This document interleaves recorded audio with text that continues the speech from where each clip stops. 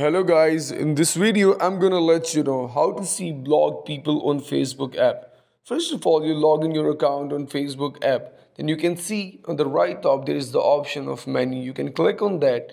Then you can see there is the option of setting and privacy. You can open the settings.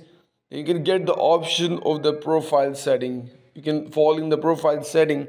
Then you can see there is the blocking section here. You can open that. Then you can see the list of the blocked people you blocked on the Facebook app.